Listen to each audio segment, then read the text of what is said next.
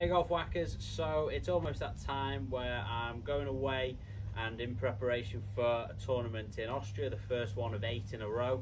I'm actually going to Scotland for 72 holes there, and then on to Paris to play 5 days there. So it's travel day tomorrow.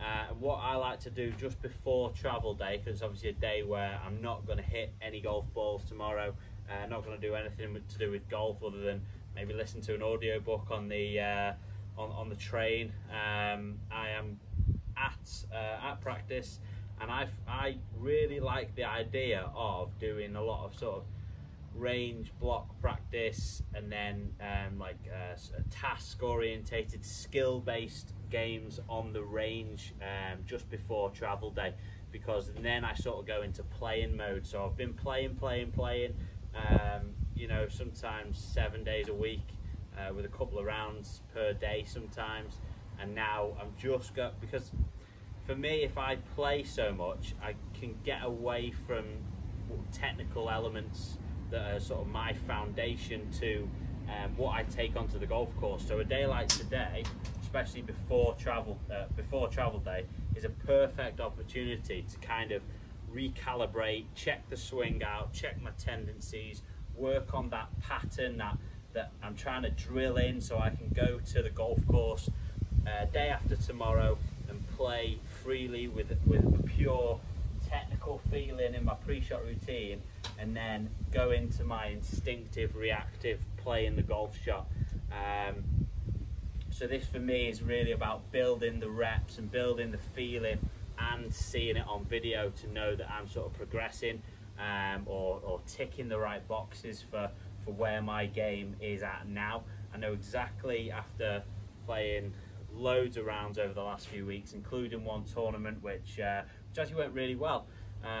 You know, I finished 24th in a one-day tournament. It was really bad weather, but it was great to get a scorecard in my hand and see exactly what I do well, good, and what needs work under the gun when you only get one chance at it. So I actually drove it better than I thought I would do.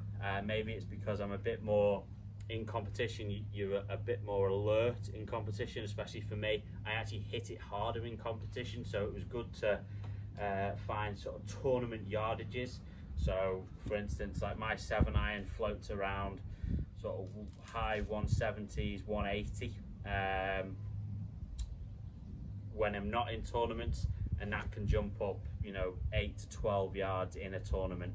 So the golf course plays slightly different for me in a practice round and when tournaments on, because you've got that adrenaline going, and you're sort of in a heightened state of awareness. You're aware of how you feel, your body, you're aware of things around you, noises, and it's really trying to, for me, like quieten that down and focus on my two-step process, which is the technical thought before I hit it, so sort of in this zone, sort of picked out my target, and then moving on into the shot, into being instinctive, reactive, and trying to hit the shot that I see.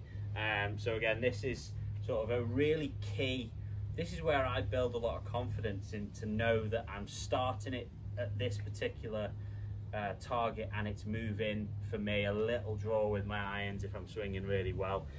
Swing's coming on, well, the swing's sort of my swing now.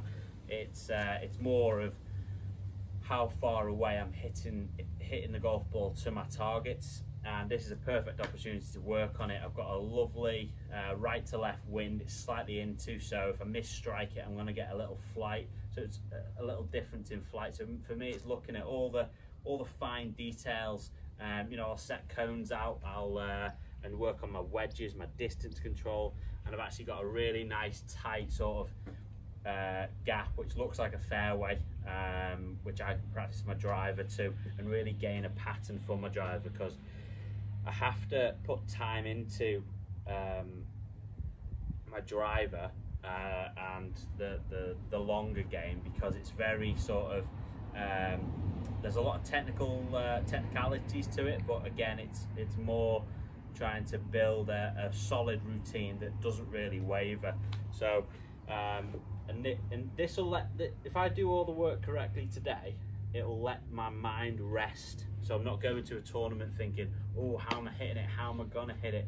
You know, I'm not gonna get many surprises, or shouldn't get many surprises when I'm out there, because when you're under pressure, you become, or you do exactly what you've practiced. So I really like practicing on my own. I can really get into sort of a heightened state of awareness, a more I'm thinking internal. My mind and body is sort of, I'm thinking about, you know, how my body's moving, the speed, the positions, and really not so much about rhythm, but rhythm will come if I see a shot. And but these days like today are actually essential. I will go out my way, I know it's my job, but I'll go out my way to find somewhere to be on my own. Obviously now I've got a camera on a tripod, doing a little bit of YouTube like a YouTuber, but really this day is just for me to know that I've ticked all the boxes that I can do, and I'm ready to go and play, and I've got the balance right between playing